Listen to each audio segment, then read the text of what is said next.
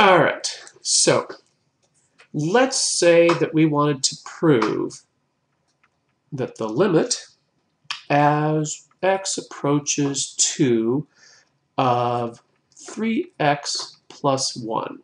Let's say we wanted to prove that that limit was equal to 7.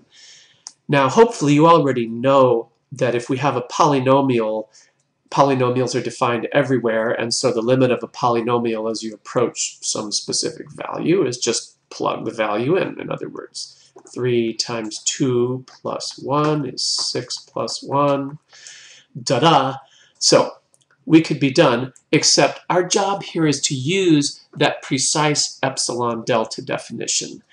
And since that's probably why you're watching this video, is to get a sense of how to do that, let's see what we need to do. So there's really two steps that we have to follow. One of them is to guess, if I can just spell guess. Okay, well, instead of guessing, let's gas the value of delta. And then we have to actually do the proof. So how can we come up with a guess for the value of delta that's going to work?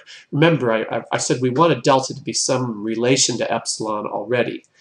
Well, let's use the fact that we have to get the absolute value of the function f of x, which is 3x plus 1 in this case, minus the limit, which is 7 in this case, has to be less than whatever epsilon. So what do we mean here? 3x plus 1 minus 7. Well, we can lose those parentheses. That's just 3x plus 1 minus 7. So that's really the absolute value of 3x minus 6. But since 3 is just a number, we can take it out of the absolute value bar. So that's really the absolute value of 3 times x minus 2, which has to be less than epsilon. And remember the other part of our epsilon delta definition, that 0 has to be less than the absolute value of x minus our limiting value there. So that's x minus 2, which has to be less than equal to delta. Looky, looky, x minus 2 is showing up here, and that's no coincidence. So 3 times the absolute value of x minus 2 is always going to be less than delta. X minus 2, therefore, must always be less than epsilon over 3. So that suggests then that if delta were epsilon over 3, we'd basically be home free. The absolute value of x minus 2 would then be less than delta. So let's make the guess that delta equals epsilon over 3. That was a 3. I meant that to be a 3 with a little hiccup in it. So trust me. Okay, so let's do the proof. So officially, we kind of need to recreate these steps here. So let's just do that. I'll get myself a fresh writing screen here. And a nice pencil to write with.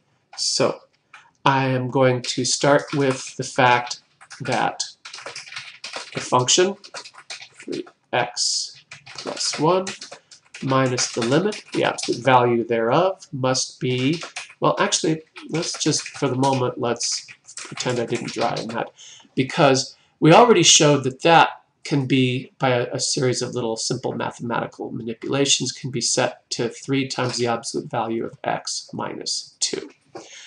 Okay, and I also said we were going to use delta, looks more like a musical note.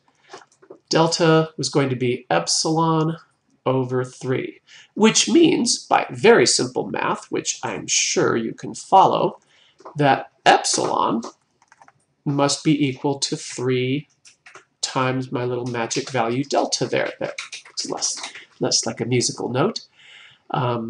Still can put a little face on it though.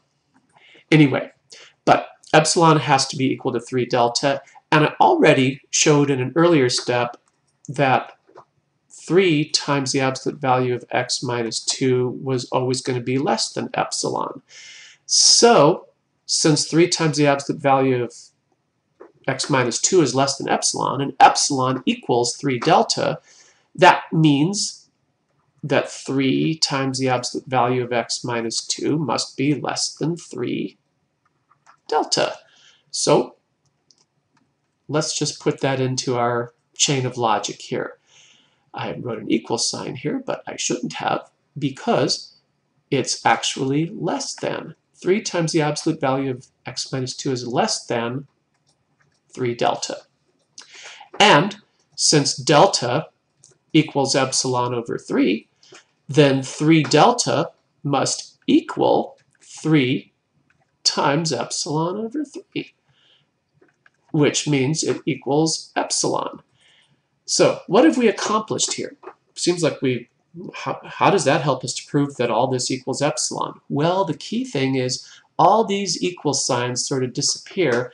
This less than symbol is the king daddy there. What we have done is we have shown that the absolute value of our function minus the limit, in other words, the distance from the function to the limit, will always be less than epsilon, because all those other equal signs just say that this part is equal to the thing that we proved was less than the thing we proved equal to that part. And that's how you do one of those proofs using the precise definition of a limit. Now we have proven beyond a doubt that this is so, that this limit is genuinely 2, because we have found a guaranteed delta value which will always make the distance from the function to the limit less than epsilon. Now, that may be all that you'll be called on to do in your class, but it's just possible that you might be asked to do a somewhat more complicated one. So let's also take a look at a bit more complicated example, and then I will show you how you'll never really have to do this ever again in your life.